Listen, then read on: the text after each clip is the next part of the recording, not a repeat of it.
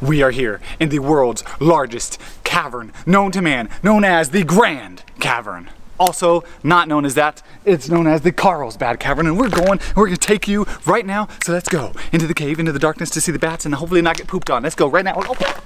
So while this trail may look very easy because it's paved, it's actually 75 stories all the way down and then all the way back up. So it's a bit of a strenuous hike. Yeah, so I hope you guys are excited because this is gonna be one awesome adventure into this cave, into the hole, into Middle Earth, you may say. They said I was being too loud, so we gotta whisper now. I hope you can hear me with all these echoings. Micah doesn't think I was being loud enough though, right? What do you think about this, Micah? It's pretty cool. It's pretty cool. It's pretty awesome. Very different from Big Ben, which is where we just came from. It's like being in Lord of the Rings, going down into the big old mountain they go into in one of the movies. Then there's all the little goblins that come from the top and they come to attack them.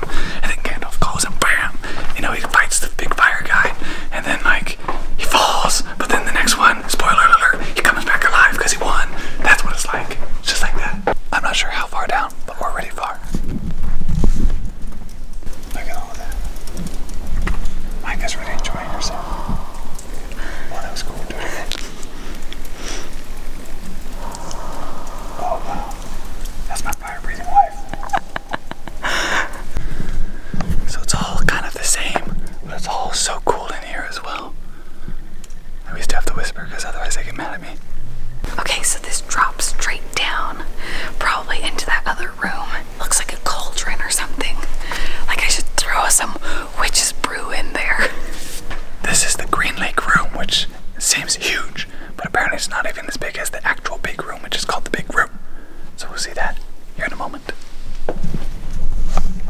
Here is your science lesson from Carrie Larson, my mother. Stalactites are the ones that grow down because they're tight to the ceiling, and stalagmites are the ones that grow up because they might reach the ceiling one day. Micah wants to go down there on this little ladder. Oh yeah.